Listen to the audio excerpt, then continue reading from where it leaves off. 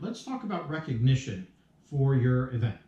There are many ways to recognize your scouts, whether it be a normal trophy, it can be different sizes, different form factors, different materials, but it doesn't have to be a trophy at all. It could be a medal, it could be a patch, even a ribbon, and of course there's the normal certificate that many scouts have received over the years. Now, one of the problems with trophies is that they tend to be expensive. But it turns out that you don't have to have a store-bought trophy to recognize your scouts. You can actually do a homemade trophy. These are two examples of trophies that my scouts have won over the years. And it turns out that these are actually the favorite ones of all of the ones that they've received. So this actually is something I'm going to show you guys how to do in a minute. When it comes to the patches, this is often something that's given to all of the scouts that are participating, whether it's for the Ringgold Regatta, Pinewood Derby. Notice that this one's already got a loop on it. This makes it easy for them to wear it on their uniform as a temporary patch. This one you would have to add that to if you were going to wear that on their patch. This is another way of giving recognition to all your scouts is through ribbons. These are really easy and they're inexpensive. Certificates. This is a really good way to spread around some of the recognition during your event.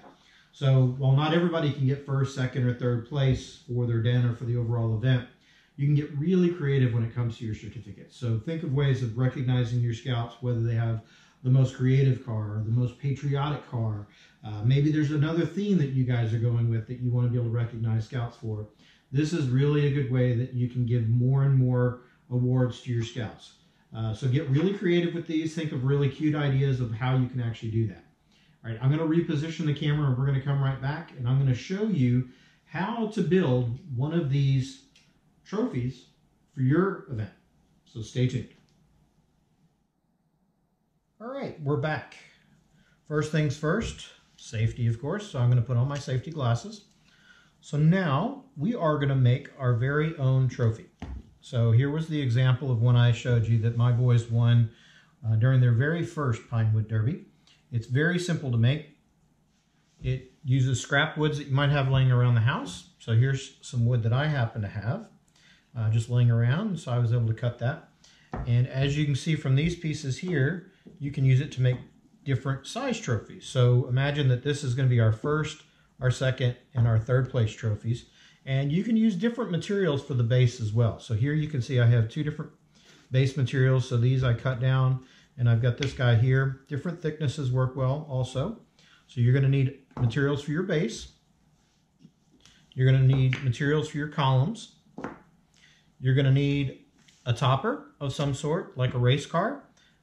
Or if you're not even doing the columns, you can get creative with those and even use dollar store items like these. So it's really very simple to do. And then for the numbers, if you happen to know somebody who has a vinyl cutter, like a Pre-Cut, you can get them to cut the numbers out for you.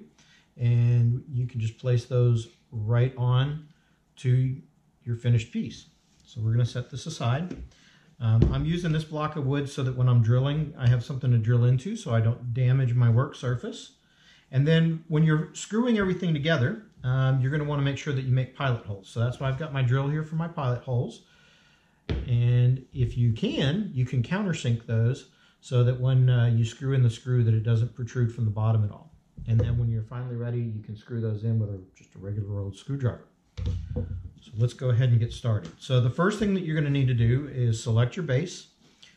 And in this particular case, I've already gone ahead and figured out where my center line is. And that's really just connecting the four corners and figuring out where the middle is. So let's go ahead and drill a hole right through our base. So you line it up right there in that center. There's your hole, comes out the other side. And now you're going to need to do the same thing with your column. So if we look at our column here, I've already drawn the lines for that one as well. And we're going to go ahead and drill that the same way that we just did the base. So right through the center. All right, so now we have our base. We have our column. Now, like I said, if you have the ability to do so, we're going to go ahead and countersink our hole. So I'm going to go ahead and switch out my bits here. All right, so let's go ahead and countersink that. All right, so let's go ahead and get our screw started. So I've got a screw here.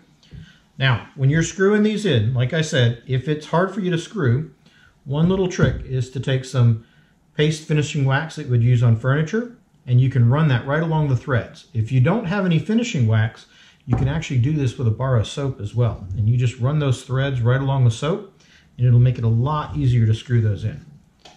So let's go ahead and get this started.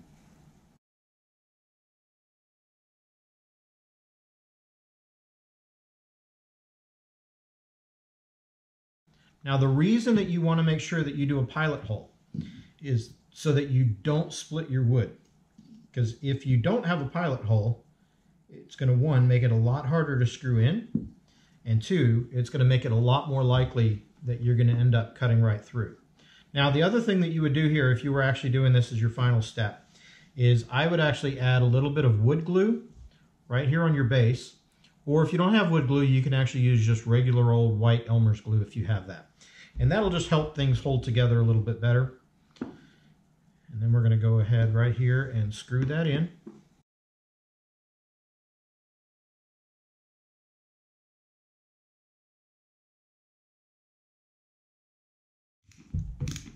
And because we countersunk it, it's not protruding from the bottom. So we get that all straightened out there. And now we've got our little tower. Now you can straighten that up a little bit more. And if this were being glued, that glue would set up and then you would have a very nice strong base. Now, I'm not going to do that for this video, but what you would do at this point is you would go ahead and spray paint this. Whatever color you want. You can go with the traditional gold, silver, and bronze if you want for the actual trophies. You can use any other colors that you want, just like we had with our blue one here, and just then paint the different items that go on it, the different colors. Then the other thing that you would want to do is get the pocket car or whatever topper that you're going to use on this prepared at the same time. Now, once those are spray painted, you might put your letters on at this point. You have your topper ready. All you have to do is to put the topper onto this is use your hot glue gun. I don't have my hot glue gun set up here, but it's really easy. You would let it warm up. You would put a nice big dab of hot glue right there on the bottom of that car. You pop that right back on top of that, make sure it sets, and then you would have your nice trophy built out of scraps that you probably already have laying around your garage, or probably have friends that have those scraps that you can develop. So this is a really, really good way of creating a trophy that your scouts are actually going to like a lot more in many cases than the ones that you're going to buy from the store. So get creative. You don't have to spend a lot of money to get recognition for your scouts. The key here is that you want your scouts to all have fun and enjoy what they're doing.